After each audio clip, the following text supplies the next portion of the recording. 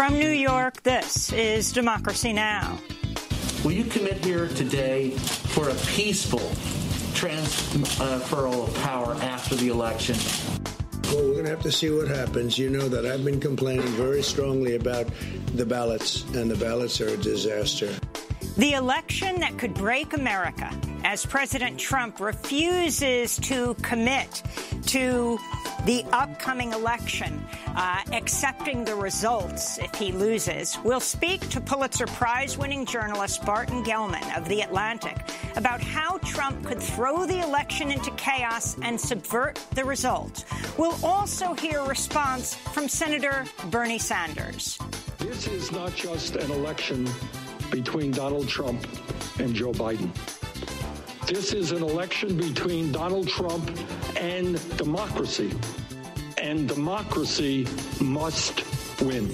And we'll speak to one of the most powerful religious leaders in the country, Bishop Michael Curry, the presiding bishop of the Episcopal Church, the first African-American to lead the denomination. This election occurs in a time of global pandemic, a time when there is hardship, sickness, suffering, and death. But this election also occurs in a time of great divisions. Divisions that are deep, dangerous, and potentially injurious to democracy. All that and more coming up. Welcome to Democracy Now!, democracynow.org, The Quarantine Report. I'm Amy Goodman. For the second day in a row, President Trump refused to commit to accepting the results of November's election if his rival Joe Biden wins. Trump was asked about the election as he left the White House Thursday to campaign in North Carolina. We want to make sure the election is honest, and I'm not sure that it can be. I don't know that it can be with this whole situation. Unsolicited ballots. There are unsolicited millions being sent to everybody. President Trump's threat to invalidate the will of the voters sparked widespread alarm among Democrats, progressives, and some Republicans. On Thursday, Vermont Independent Senator Bernie Sanders delivered a major address saying the future of American democracy is at stake.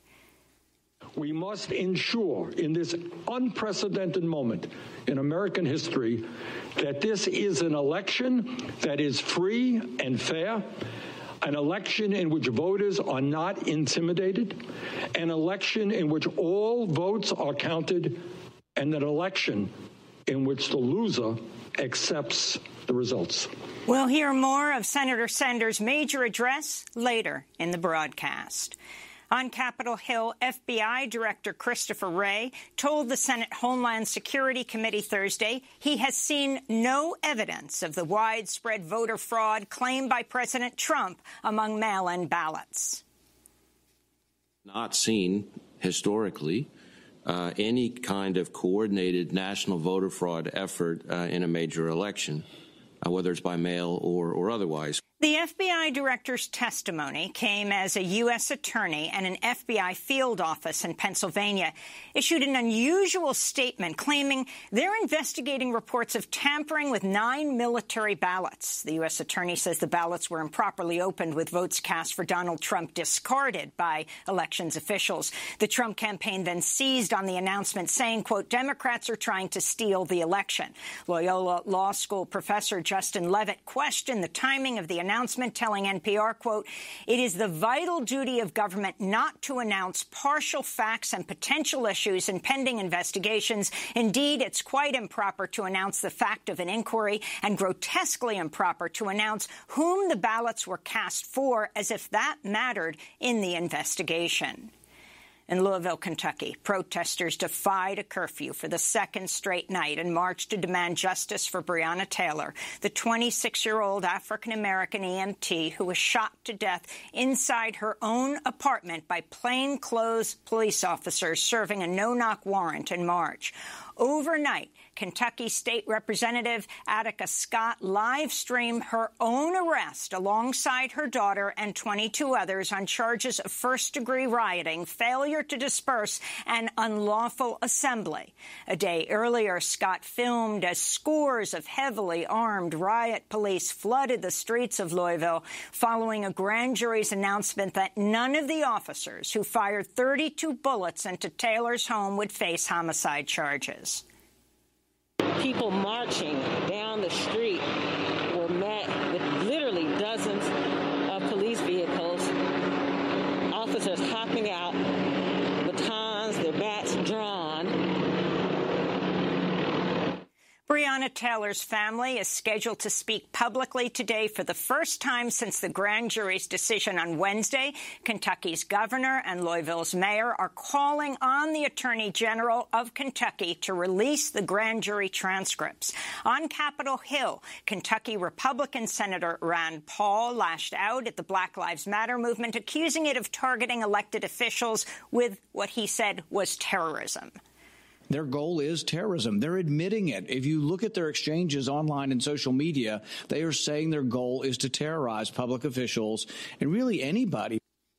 Protests demanding justice for Breonna Taylor continue in cities across the United States. In Los Angeles, a peaceful march for Black Lives was attacked by drivers in two separate incidents Thursday evening, leaving at least one person hospitalized. There have been at least 69 car attacks on Black Lives Matter protesters since George Floyd was killed by Minneapolis police officers in late May.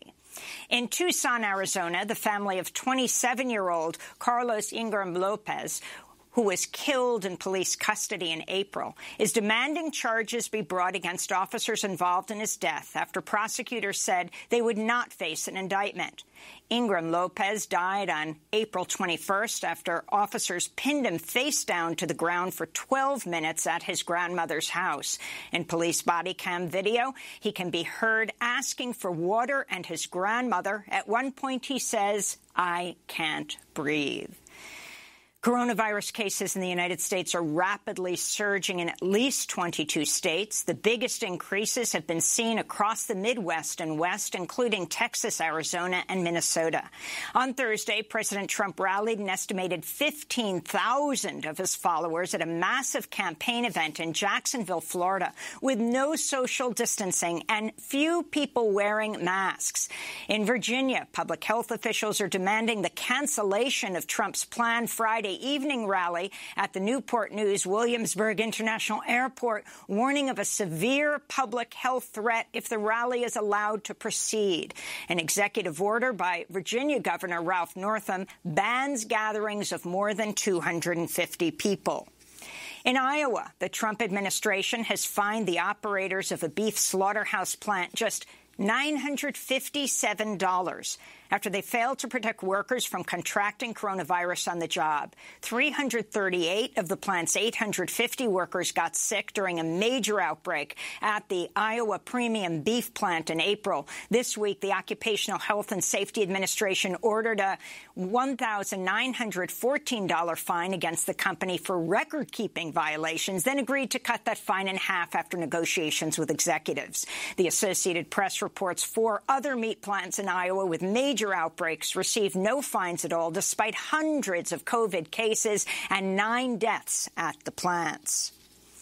At the United Nations General Assembly, Secretary General Antonio Guterres warned Thursday the coronavirus pandemic has killed nearly 1 million people, infected 30 million, and remains out of control due to a lack of preparedness, cooperation, unity, and solidarity among world governments. This pandemic is a wake-up call for even more catastrophic challenges that may arise, starting with the climate crisis.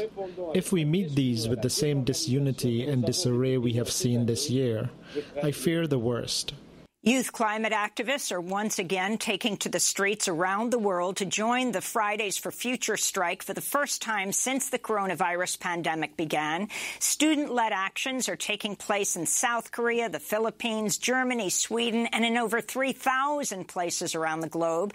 Swedish youth climate activist Greta Thunberg tweeted, "We will be back next week, next month, and next year for as long as it takes," she said.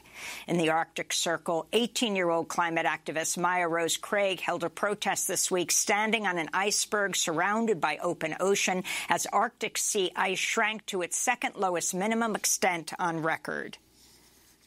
I am up here with Greenpeace in the Arctic, and I'm here to bear witness to the sea ice minimum, but I'm also here doing the most northerly Youth Strike for Climate to try and make a statement about how temporary this amazing landscape is and how our leaders have to make a decision now in order to save it. Back in the United States, the Labor Department reports 1.5 million U.S. workers filed new unemployment claims over the past week. That includes 870,000 applicants for regular state unemployment benefits, another 630,000 who applied for pandemic unemployment assistance. Some 26 million workers are now collecting jobless benefits. The Census Bureau reports 23 million U.S. adults live in households that do not have enough food to eat, and an estimated 1 in 4 renters with children's lives in a home lives in a home that's behind on rent. This comes as lawmakers are poised to leave Washington for an extended recess amidst the worst economic crisis since the Great Depression. Majority Senate Republicans have yet to pass a new coronavirus relief bill more than 4 months after the House passed its $3 trillion HEROES Act. Donald Trump visited the Supreme Court Thursday, where the late Justice Ruth Bader Ginsburg lay in repose following her death last week at the age of 87. Trump wore a mask as he and First Lady Melania Trump posed next to Ginsburg's casket on the steps of the court, one of the few times Trump has worn a mask publicly since the start of the pandemic. Members of the public who spotted Trump on the steps of the High Court erupted in a chorus of boos and chants of "Vote him out."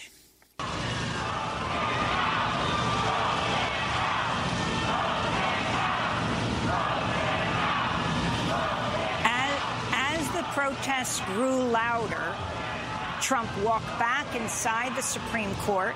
The protesters then switched their chant to honor her wish.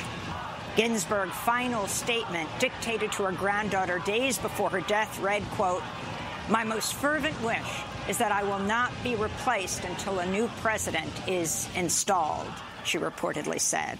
Trump has said he'll name his new nominee to replace Justice Ginsburg on Saturday. Republican senators have pledged to rush confirmation proceedings for Trump's pick ahead of Election Day. Today, Ruth Bader Ginsburg's body will lie in state at the U.S. Capitol, becoming the first woman and the first Jewish person to receive the honor. In immigration news, BuzzFeed reports the House Oversight Committee has found prisoners who've died in the custody of Immigration and Customs Enforcement experienced medical neglect and says ICE prison staff falsified records to cover up problems inside the jails. The report published Thursday details deaths of immigrant prisoners that could have been preventable, including failing to transfer people to the ER or placing prisoners who are sick in solitary confinement with scarce monitoring. This comes as a separate congressional report issued earlier this week found prisoners in the custody of ICE systematically receive inadequate medical, dental, and mental health care and face solitary confinement as a punishment for speaking out. Mexican authorities are preparing to issue arrest warrants that could target Army soldiers for the first time in the ongoing investigation into the 2014 disappearance and presumed massacre of 43 students from a teacher's college in Ayotzinapa, Guerrero. Reuters reports new warrants are also being issued for local, state, and federal police. This week, President Andrés Manuel López Obrador said he'll confirm new information on the case over the weekend on the 6th anniversary of the students' abduction. And in Brazil, Volkswagen has agreed to pay $6.4 million to former employees who were arrested and tortured after the car company reported them as subversives during Brazil's military dictatorship of the 60s, 70s, and 80s. In a settlement with Brazilian prosecutors, Volkswagen admitted it targeted union activists at its massive auto plant near Sao Paulo, where bosses spied on workers and reported outlawed newspapers and flyers to police. This is former VW employee Expedito Batista. Volkswagen chased after the workers. They incarcerated us inside the factory. Workers were handed over to the Department of Political and Social Order, which was the political authority at the time. Volkswagen's conduct at the time was willful. This settlement does not completely satisfy us. We deserve more, given our rights. But this is better than nothing. The settlement will compensate victims who were arrested, beaten, fired from their jobs, and then blacklisted, left unable to find employment for years. Brazil's far-right president, former army captain Jair Bolsonaro, has praised Brazil's military dictatorship and has called for the restoration of many of its policies. And those are some of the headlines. This is Democracy Now!, democracynow.org, The Quarantine Report. I'm Amy Goodman. When we come back, we look at President Trump's statement saying he refuses to commit to accepting the results of the upcoming election if his rival Joe Biden wins. Stay with us.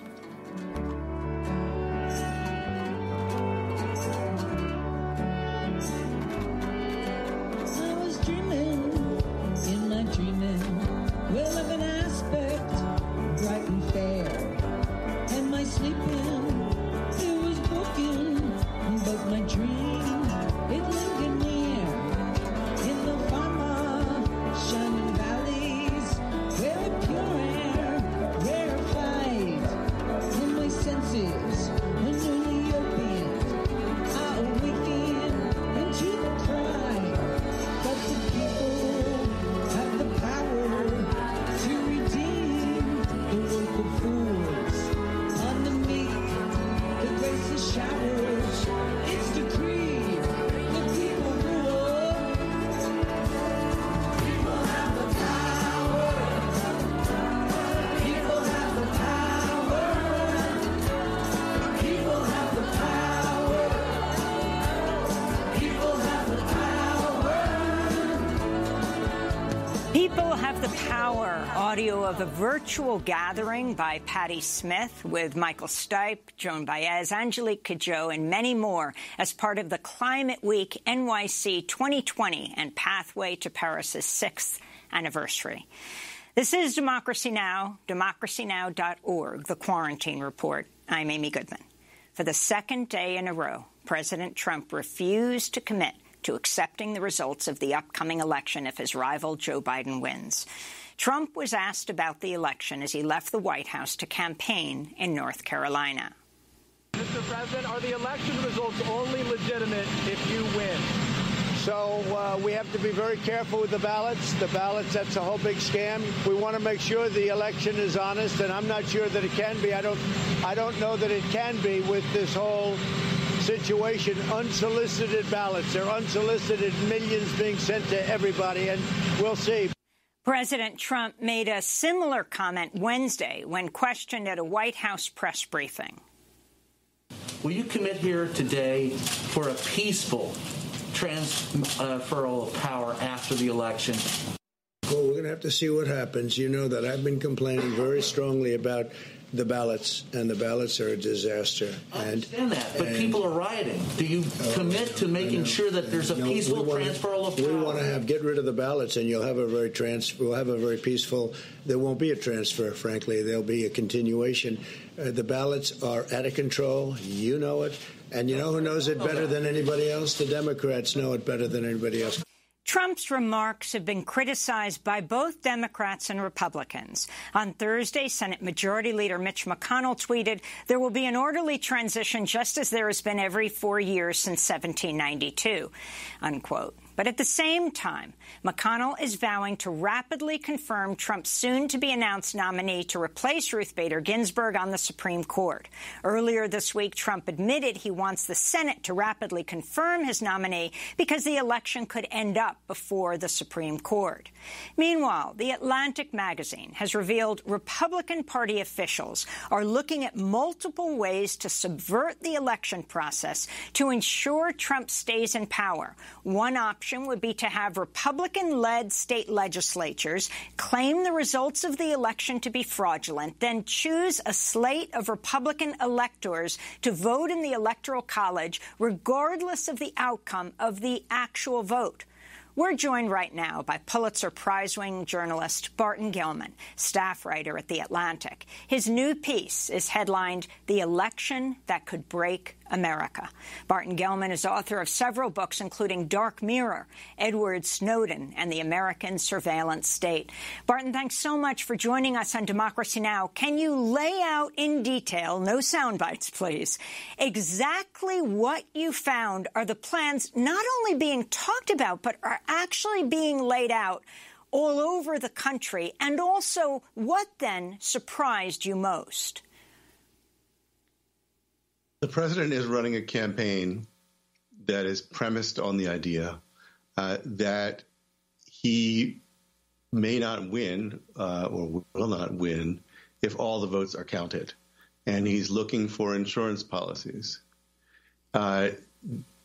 It begins with traditional Republican efforts to suppress the vote on Election Day and extends to this long campaign he's been running against mail-in ballots as a way of delegitimating them and laying the groundwork for a post-election or mid-count challenge that would be intended to stop the count, to lock in whatever results there are on election night, when, because of the way he has divided the vote along partisan lines, there will be more Republicans, he forecasts, voting in person on Election Day, and more Democrats voting by mail with counts that will continue on past election night.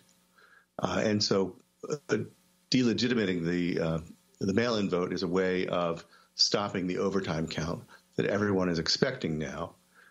Because we're not going to have an election night, we're going to have an election week, perhaps, or longer, during which the provisional ballots and the mail-in ballots, the absentee ballots, will be counted. Now, among the things that some Trump people are talking about is a maneuver that would start by saying that the count has been poisoned by fraud, has been rigged, is hopelessly mired in unacceptable conduct, and therefore that the count can't be relied upon. And we are all accustomed to the idea that electoral votes are distributed based on the way the popular vote goes in a given state. If somebody gets the most votes in my state, then that candidate gets that state's electoral votes. The Constitution does not actually guarantee that result. That's a decision that's made by each state because the power to appoint electors is given in the Constitution to state legislatures. The idea circulating in the Trump campaign and among some of its allies is that under some circumstances, they could ask state legislatures to take back that power and simply appoint Trump electors regardless of the vote count in the state. Explain what loyal electors are, Barton. Well, electors are pledged to one candidate or the other. Which electors are appointed depends usually on the outcome of the election. When I say usually, I mean for the past 150, 175 years. But in theory, and depending on state law and all kinds of other complexities, the Republican legislature of a state like Pennsylvania could choose to simply appoint electors who are pledged already to Trump based on their assessment that the vote count in that state is fraudulent or marred by fraud, and therefore that they are going to protect the will of the people by appointing Trump electors. In the 2000 recount between Bush and Gore, the Republicans actually started down this road. The recount was still under litigation, and the date for the Electoral College vote was approaching in December, when the Republican House in Florida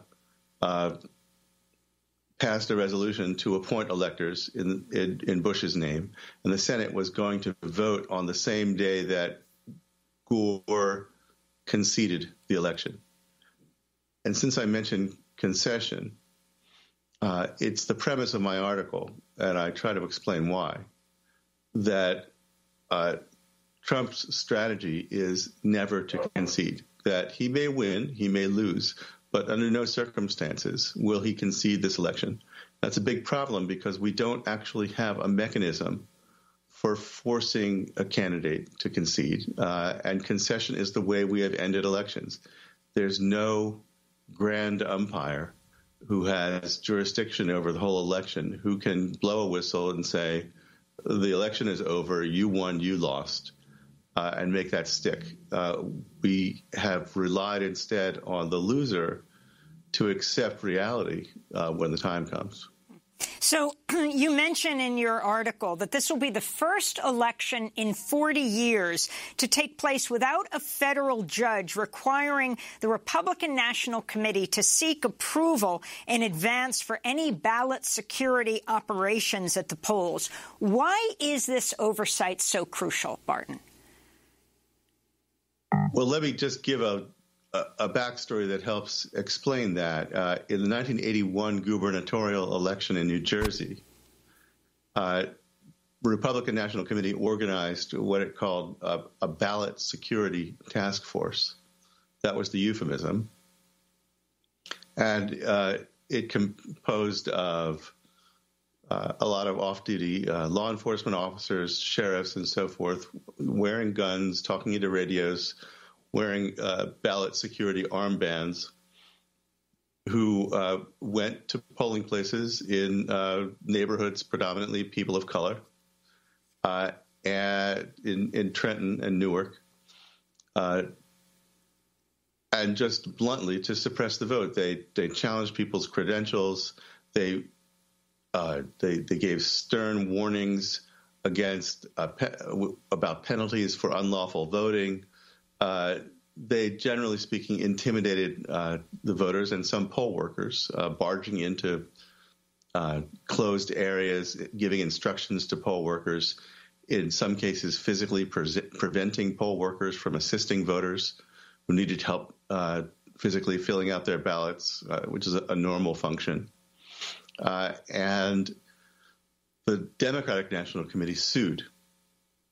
And after introducing evidence, quickly won a consent decree in which the judge forbade a whole long list of intimidation techniques and required that the RNC would submit any plans it had for Election Day operations to the judge for prior approval. And that lasted almost 40 years. The RNC persuaded the judge in 2018 to lift this consent decree, to lift the preclearance order, because there had been no recent violations by the RNC of the consent decree. So the logic was that this consent decree is no longer needed because it worked. So the RNC is now free to choose its own forms of Election Day operations, its own ballot security, and we'll have to see what happens. But the Trump campaign and the Republicans are recruiting what they're calling an army for Trump, of 15,000 or so volunteers who will monitor the security of the polls. And that means going into Democratic areas and looking for suspicious people. Now, Donald Trump Jr. has taken to social media to call, quote, able-bodied people to join an election security army for his father. Are laying the groundwork to steal this election from my father, President Donald Trump.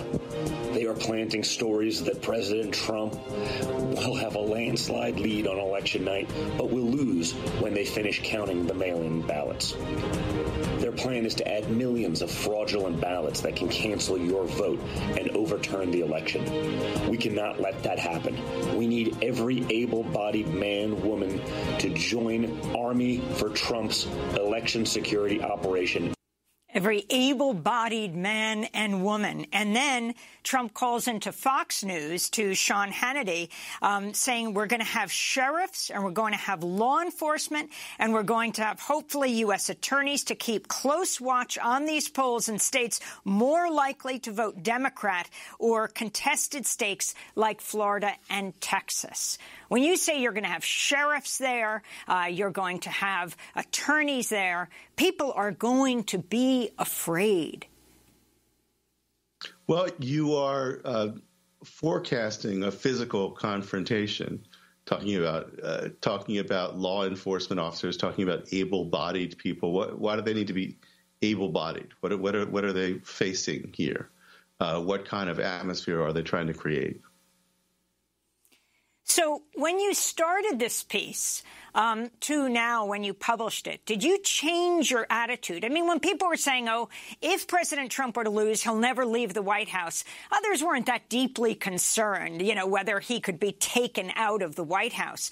But this is a whole different story when you have an army of something like 1,000 Republican lawyers around the country who are going to challenge votes at every level, particularly focusing on mail-in votes. Yet at the same time, Trump is not quite sure if he's being too discouraging of mail-in voting for Republican voters. So at the same time, he's telling Republican voters, you can mail in your votes. He is. Republican organizers were distressed, and some of them still are very much distressed by the campaign against mail-in ballots because they have relied for years on mail-in ballots to lock in votes before Election Day.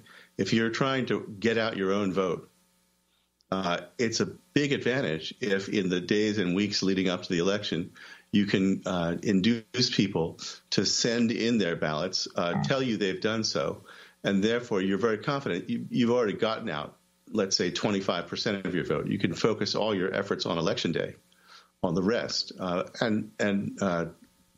There are many senior voters who have relied on mail-in balloting for years. You don't want to tell your own voters, if you're a Republican, that this method is now forbidden. So there's been a bit of a mixed message where they've prevailed upon Trump to say, well, these mail-in ballots are good. The other kind are bad.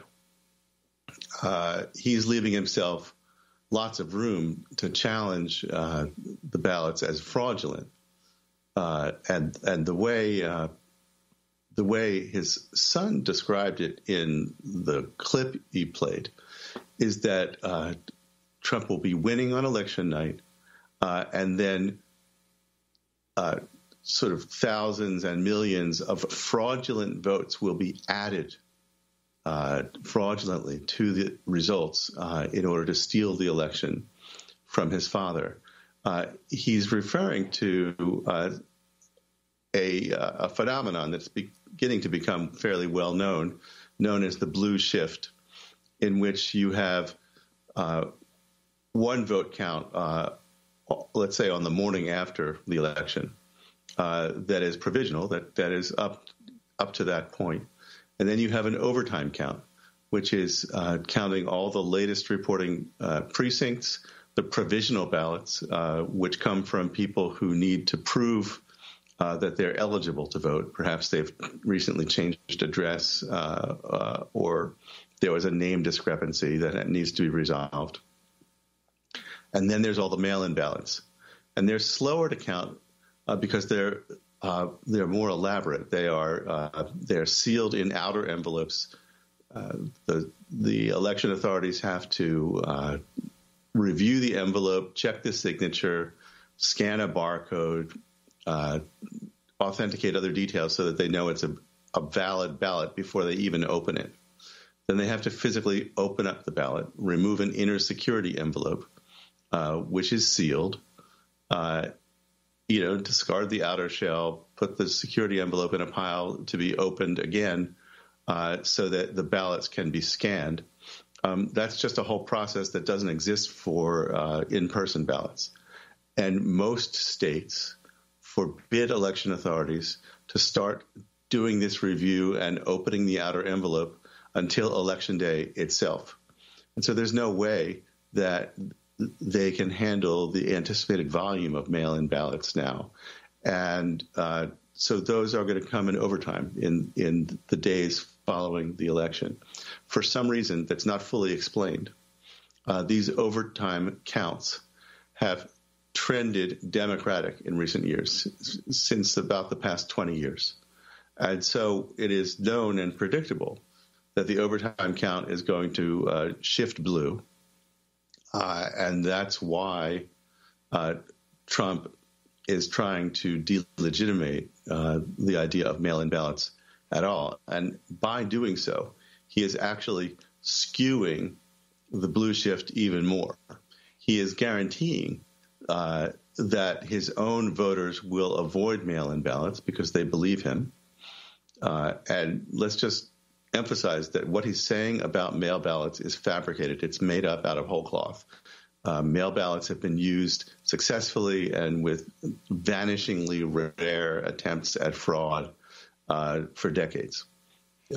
So he's just making that up. And especially Democrats voting more mail-in at this point during the pandemic because they see COVID as real and more Republicans see it as a conspiracy.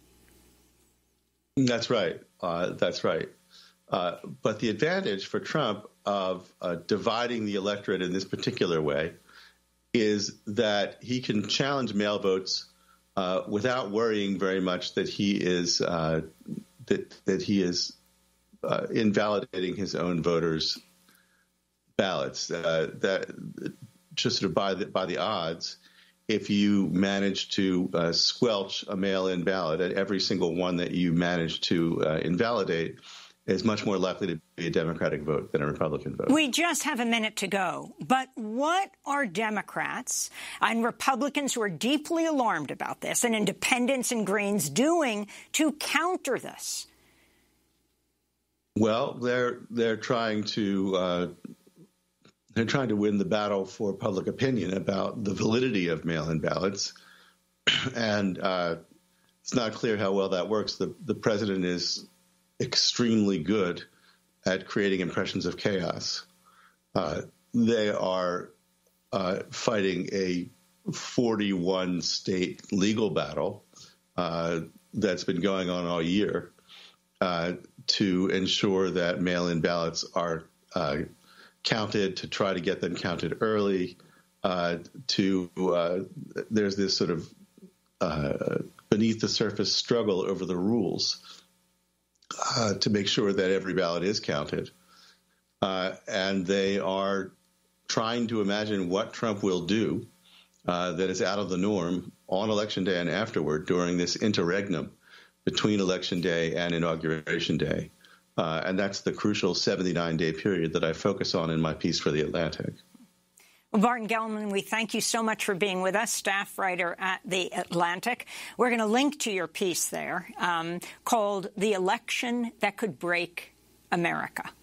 And congratulations on your new book, Dark Mirror, Edward Snowden and the American Surveillance State. This is Democracy Now! As we end this segment, let's hear from President Trump speaking to delegates at the Republican National Convention last month. The only way they can take this election away from us is if this is a rigged election. We're going to win this election. That's right. We're going to win this election. Yeah. What they're doing is using COVID to steal an election. They're using COVID to defraud the American people, all of our people, of a fair and free election. And we can't do that. On Thursday afternoon, Independent Senator Bernie Sanders spoke out, responding to Trump's remarks. I think it is terribly important that we actually listen to and take seriously what Donald Trump is saying. Several weeks ago, speaking at the Republican National Convention, Trump said, and I quote, "The only way they can take this election away from us is if this is a rigged election." End of quote. What is remarkable about that statement is that he made it at a time when almost every national poll had him behind and when he was trailing in polls in most battleground states. Think about what that statement means. Think hard about what that statement means. What he is saying is that if he wins the election, that's great. But if he loses, it's rigged. Because the only way he can lose is if it's rigged. And if it's rigged, then he is not leaving office. Heads, I win. Tails, you lose. In other words, in Trump's mind, there is no conceivable way that he should leave office. And this is how Independent Senator Bernie Sanders of Vermont ended his address. In this unprecedented moment, what can we as a people do in the struggle to preserve American democracy? First, it is absolutely imperative that we have, by far, the largest voter turnout in American history, and that people vote as early as possible. As someone who is strongly supporting Joe Biden, let's be clear. A landslide victory for Biden will make it virtually impossible for Trump to deny the results and is our best means for defending democracy. Second, with the pandemic and a massive increase in mail-in voting, state legislatures must take immediate action now to allow mail-in votes to be counted before Election Day as they come in. In fact, 32 states allow for the counting or processing of absentee ballots, verifying signatures, for example, before Election Day. All states should do the same. The faster all ballots are counted, the less window there is for chaos and conspiracy theories. Third, the news media needs to prepare the American people to understand there is no longer a single election day and that it is very possible that we may not know the results on November 3rd. Fourth, social media companies must finally get their act together and stop people from using their tools to spread disinformation and to threaten and harass election officials. Fifth, in the Congress and in state legislatures, hearings must be held as soon as possible to explain to the public how the Election Day process and the days that follow will be handled. As we count every vote and prevent voter intimidation, everything possible must be done to prevent chaos, disinformation, and yes, even violence. Lastly, and most importantly, the American people, no matter what their political view, must make it clear that American democracy will not be destroyed. Senator Bernie Sanders speaking in Washington, D.C. Thursday in his first major public speech since bowing out of the presidential race. Coming up, we'll speak to one of the most powerful religious leaders in the country, Bishop Michael Curry, the presiding bishop of the Episcopal Church, the first African-American to lead the denomination. Stay with us.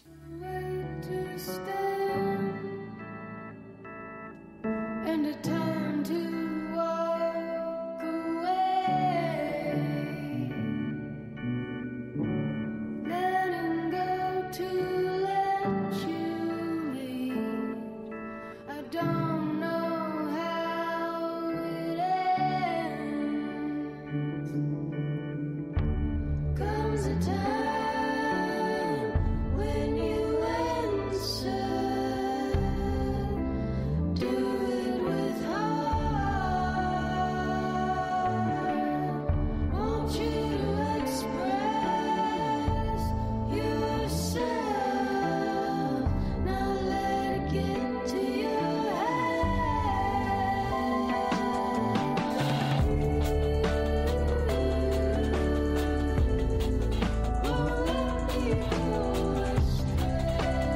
this day by Sharon Van Etten. This is Democracy Now!, democracynow.org, The Quarantine Report. I'm Amy Goodman. The U.S. coronavirus death toll officially passed 200,000 this week. On Sunday, the Washington National Cathedral of the Episcopal Church marked the sobering milestone by tolling its bell 200 times, once for every 1,000 lives lost. Well, to discuss those lives lost and the extraordinary circumstances the nation faces today, we spend the rest of the hour with Bishop Michael Curry, presiding bishop of the Episcopal Church, the first African-American to lead the denomination. Bishop Curry is the descendant of enslaved Africans, the son of the late civil rights activist Reverend Kenneth Curry. Bishop Curry gained worldwide recognition when he delivered a sermon at the wedding of Prince Harry and Meghan Markle in 2018, where he preached about slavery, poverty, and the enduring power of love. On that day, he later said in an interview he could, quote, feel slaves around the place, and it was like their voice was somehow heard that day. Bishop Michael Curry was previously the bishop of the Episcopal Diocese of North Carolina, a swing state that President Trump visited just yesterday for the 5th time this month to campaign. Bishop Michael Curry joins us now from Raleigh in this key battleground state of North Carolina. We thank you so much for joining us, Bishop Curry. Your new book is Love is the Way, Holding On to Hope in Troubling Times. Bishop Curry, welcome to Democracy Now! Do you think love is enough? Well, without love, we won't make it. With love, we will. But love by itself, obviously, is not enough. But we need love because love not only, and again, I'm not talking about love as a sentiment. I'm talking about love as a personal and moral commitment to a particular way of living, a way of living that is unselfish, even sacrificial, a way of living that seeks the good and the welfare and the well-being of others as well as the self. That's the kind of love that you see in the New Testament teachings of Jesus of Nazareth that he learned from the Hebrew scriptures from Moses. That's the kind of love, if you will, that you see when Jesus encountered a lawyer and they talked about, the lawyer came and said, what must I do to inherit eternal life? Jesus said, what did Moses say in the law? Love God and love your neighbor. Jesus said, that's it. Do that and you will live. You will find life. The lawyer came back. He was a lawyer. So he comes back and he said, but could we more narrowly define who is my neighbor? And that was the point at which Jesus told the parable of the Good Samaritan, of someone who helped someone else who was of a different ethnic group, probably a different set of politics, someone who was of a different religious take on their religious community, someone who was different, someone who was the other. And this man helped that other person simply because they were a brother, a fellow child of God, made in God's image and likeness. And Jesus says, who was neighbor to that man? And the guy says, well, the one who helped him out. And Jesus says, go and do thou likewise. The love that I'm talking about is a love that is for the other as well as the self, that is for God and for all of us. It is a love that seeks to create and make a better world, a more humane world, a more just world. Without that commitment to love, then all the practical details won't work.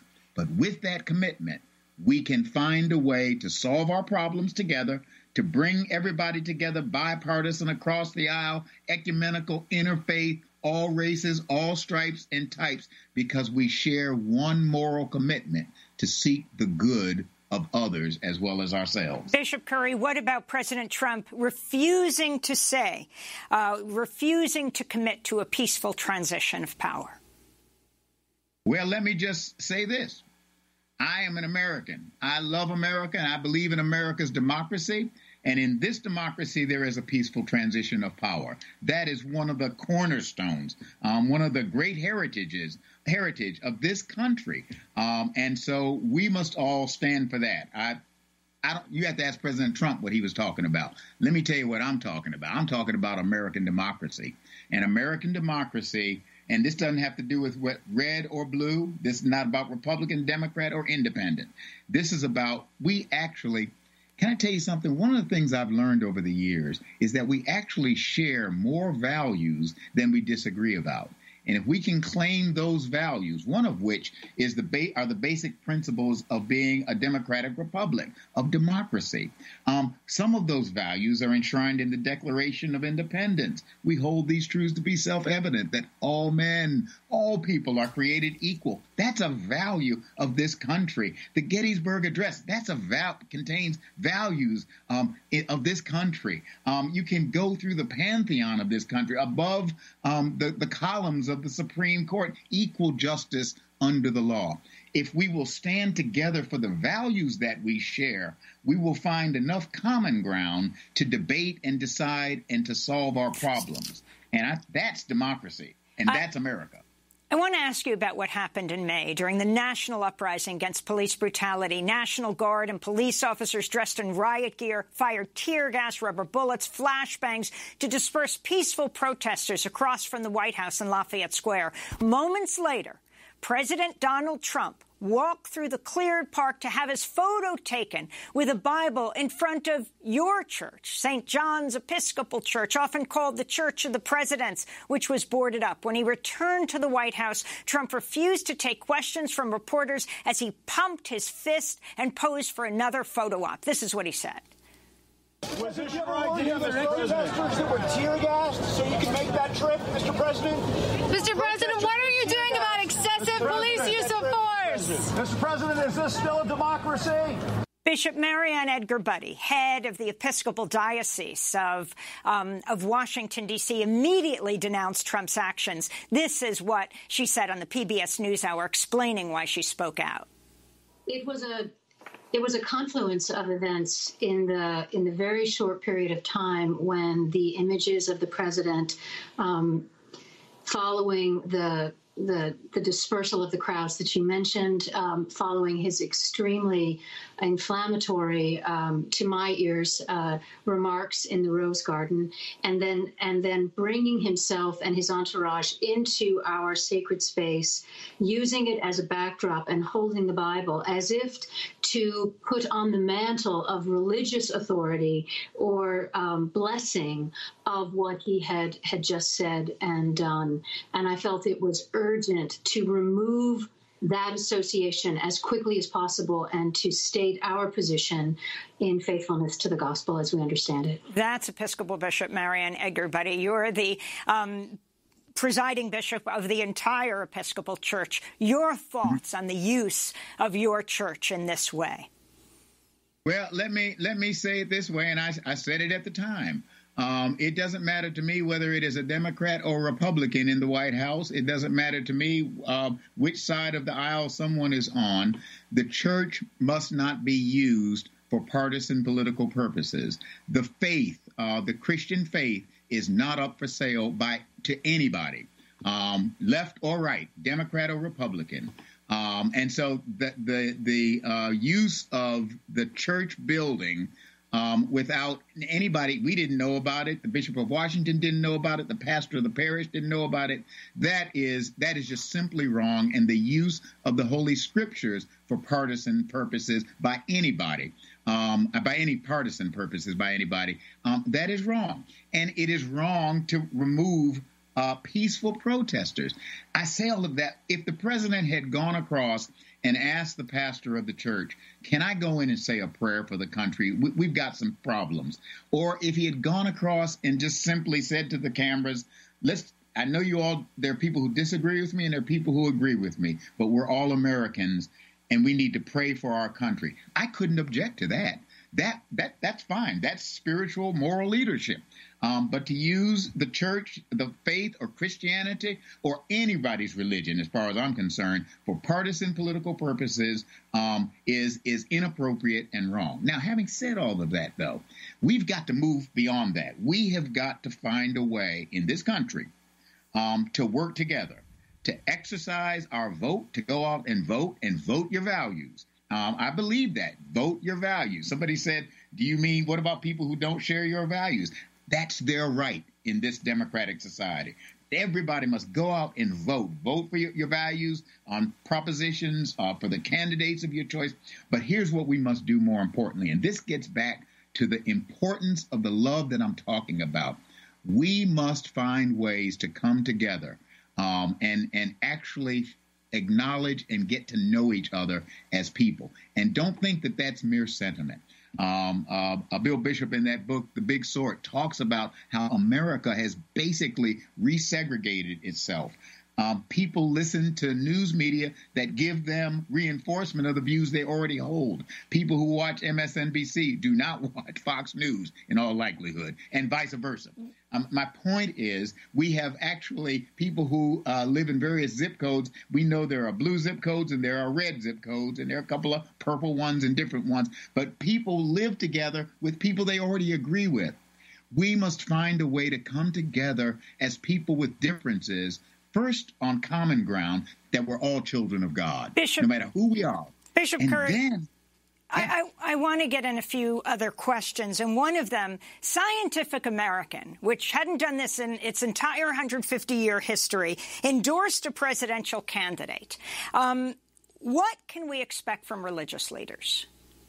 Religious leaders are moral leaders, and we must articulate the moral values that we stand and believe in.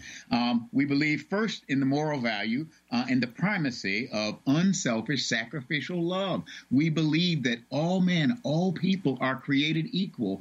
Genesis 1 says that. We are created in the image of God equally. And that means, for me, if we are equal in the eyes of God, we must all be equal in the eyes of the law, and we must all be treated equally as children of God. That means that there are moral principle governs a lot. Will religious leaders be taking a stand together? Now you know how many religious leaders there are? There are. I'm sure there's a diversity of opinion among religious leaders on how to live out those values. But I think those values are clear. There are some who wouldn't agree with me. Well, I can't change their mind. But I stand on the values of love, equality, human dignity. That means that I don't support policies that separate children from their parents at the border of this country. I don't support policies that do not respect the rights and grant equality to all people in this country, regardless of their race, class, religion, sexual orientation, gender identity, that we are all equal. That is a value that I believe must be in public policy. Bishop Curry, I wanted to ask you about the amazing sermon you gave at the royal wedding between Prince Harry and Meghan Markle, in which you preached about slavery, poverty, the enduring power of love. Earlier this year, the couple resigned from the royal family, essentially. Afua Hirsch wrote a piece in the New York Times titled, "Black Britons Know Why Meghan Markle Wants Out. It's the Racism." She writes from the first headline about her being almost straight out of Compton and having exotic DNA. The racist treatment of Meghan has been impossible to ignore. Princess Michael of Kent wore an overtly racist brooch in the Duchess's company. A BBC host compared the couple's newborn baby to a chimpanzee. Do you think that they were forced out of the church, that they took this stand, or whether they were forced out of the royal family, that they took this stand to protest racism? You know, the answer is I don't know. Let me tell you what I do know. What I do know is that we in this country, because I don't know all the details of Britain, but I know the United States of America, and I know that we have some issues of racism that we must address that are deeply entrenched in our history, and we have to face those issues and that past. The reality of what's going on right now with the Breonna Taylor situation, this woman who was innocent and she was gunned down, or George Floyd, and it goes back to Emmett Till. We've got some issues that are long-standing, that have deep roots in racism in this country. And we must face those questions now and work together to find the reforms and the changes that will be necessary to right wrongs, and then also to create the kind of community among us where there is room and space for all of us, black, white, brown, indigenous, we have to leave Asian, it there. Bishop Curry, thank you so much for being with us. The first African-American bishop of the Episcopal Church. I'm Amy Goodman.